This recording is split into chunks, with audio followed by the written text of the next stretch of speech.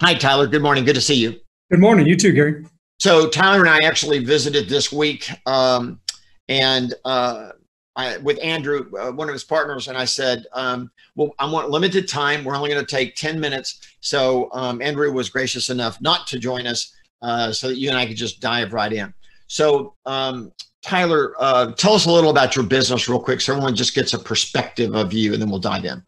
Yeah, so I got my Colorado real estate license 5 years ago. Started working full-time March of 2016. I run an expansion team, Relevate. Our hub is in Littleton, Colorado, and then we have a location in Tempe, Arizona. Last year in 2019, we closed 273 sites for just over 2.5 million in GCI.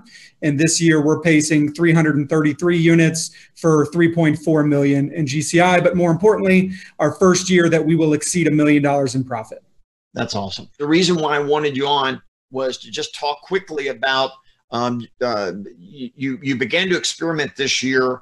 You were one of your 5 pillars of lead gen was Boomtown and online leads.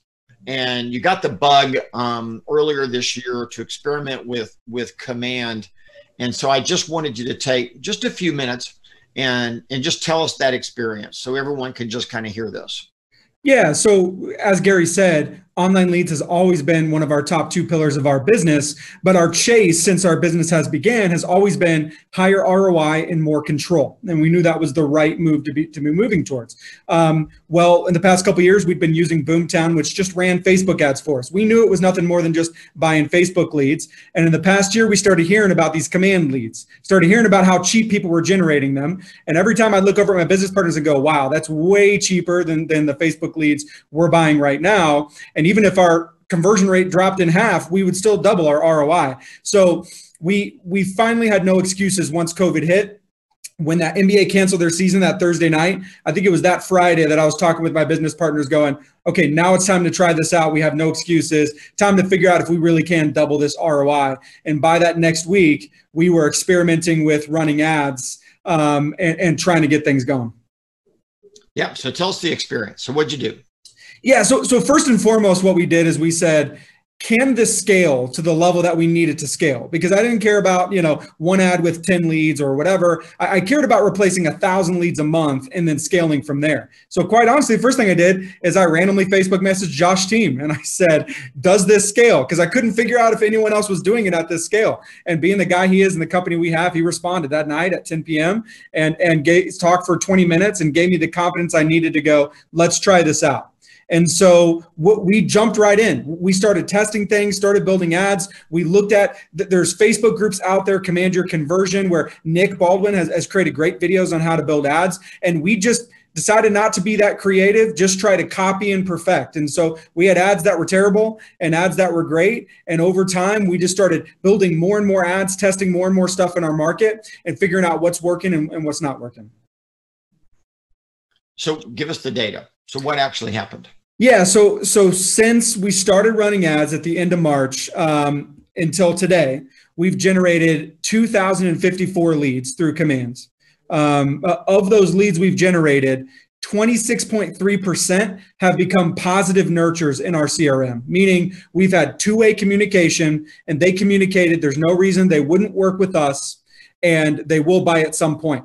Now the onus is just on us to stay in touch and stay top of mind and add value until they're ready to go. So you're saying that's like, so you're saying if I do the math, that's what, 400 or so? Yes. Yeah, correct. 400 people that we're talking back and forth with, that we have set up on listing searches. And then right now, out of those kind of 400 that are in the CRM, we've already put 3 under contract for 30,000 in gross commissions and another 14 active buyers and sellers. In our market, 10,000 is the average gross commission. So that's a lot of potential ROI sitting in the pipeline, not to mention the people that will become buyers and sellers 3-6 months from now as we continue to nurture.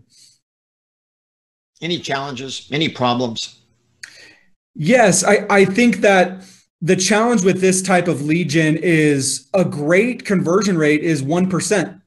And so it's really tempting to focus on the 99% that aren't converting. Yeah, that's right.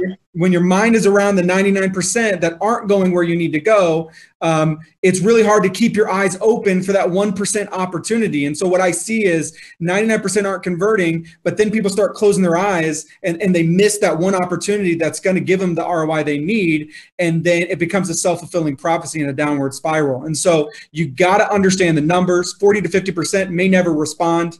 Another 20 to 30% will be a negative reaction on the first contact, but that 26% you'll have a great conversation with, and that's potential business if you can stay top of mind. And I think that's the most important thing. The second challenge I would simply say is ads can be hard. Like, it's really nuanced. Like I have an example of two ads where one ad I said gorgeous and the other ad I said affordable, and the affordable one was 10 times cheaper than the gorgeous. Like, you got to test and figure it out, think empathetically, but pause ads that aren't working and just try more, just build more ads, basically. So what was your, thank you. The last question, and that is again, so if we do an ROI on this, what does that look like for you? Spend versus your projected income? Yeah. So again, in our market, we have a higher average commission, 10,000 per commission. But we started out, we were generating ads. We were around $3.60 a lead. We're now getting that under $3 a lead. But more importantly, our ROI that we're tracking is a 20 times ROI on the business we have in the pipeline. I'm trying to replace a 5 times ROI system. And so it's insane, the potential. So I love that. I love that. Are you doing any seller ads, or are you going strictly for buyers? Yes, we have actually started testing seller ads. In fact, there was a virtual tech event earlier this week. I shared one of our seller ads we did, which were more expensive per lead. They were more like $10 or $11 per lead, but 30% of the leads became appointments, and everyone I talked to owned a home. So we've signed a listing agreement from those already. And so we just basically took what would be considered like a normal farming mailer and just turned that into an ad and said, let's try it out. And so it was higher intentionality. Less people are going to click on it, but of the people that have, they've been homeowners, and we've seen some success.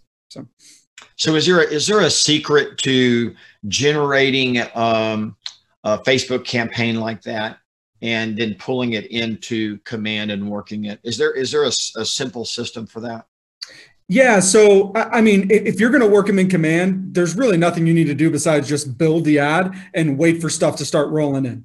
The campaigns are already connected to Command. And so if you're going to work them in there, they're already connected. I would just say, like, as you're generating campaigns, the secret to that is just empathy. Like, just think about a buyer's mindset as they're approaching that. What would you click on if you were a buyer? And that's how you build campaigns, is simply with empathy. So of the leads that you generated so far, did you say it was like $3 a lead? Correct. Yep. Lifetime today. So 3 times 2,000 is what? Yeah, we spent about $6,000 so far. That's pretty remarkable, actually.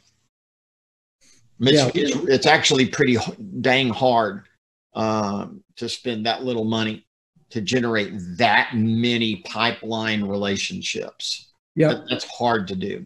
And the only thing you really see in campaigns is people talking about cost per lead. And so I think if we're so concerned about, like, I think even 6,000 probably sounds like a lot to some people. And I'm like, that sounds amazing to me. And so I think you just have to be willing, like, if you're going to commit to something, you got to commit to pump that well pump until the water comes. Know that it's going to come eventually. And that's what we've committed to.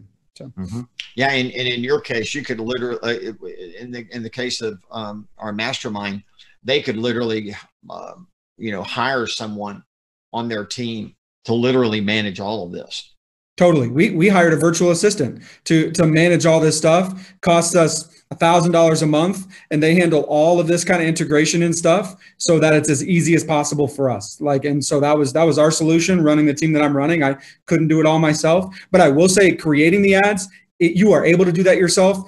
30% of the ads, I created all myself watching videos. So, like, if you're a solo agent, you can create ads on your own. Like, there's no excuses. I didn't have my director of ops do it all. Like, I tried it, and I did it myself, and I can create ads for under $2 a lead myself too. So I love that. Thank you so much. All right. I think we're done. Thank you. My pleasure.